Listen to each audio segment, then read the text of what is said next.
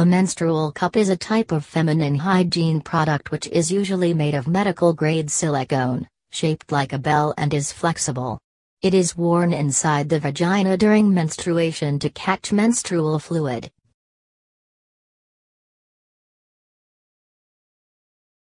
The menstrual cup is first folded or pinched, and then inserted into the vagina. It will normally unfold automatically and create a light seal against the vaginal walls. In some cases, the user may need to twist the cup or flex the vaginal muscles to ensure the cup is fully open. In most cases, a menstrual cup will migrate upwards and sit against the cervix.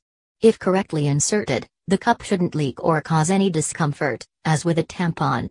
Those who are familiar with inserting a non-applicator tampon should learn faster how to insert a cup, though there is still a learning curve. There are a number of different folding techniques that can be used for insertion. 4. If lubrication is necessary for insertion, it should be water-based, as some lubricant ingredients can be damaging to the silicone.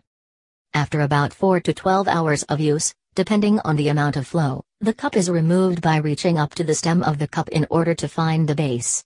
Simply pulling on the stem is not recommended to remove the cup, as pulling it down will create suction. The base of the cup is pinched to release the seal, and the cup is removed.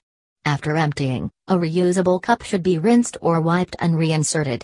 It can be washed with a mild soap, and sterilized in boiling water for a few minutes at the end of the cycle.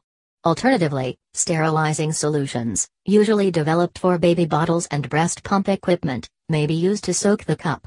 Specific cleaning instructions vary by menstrual cup.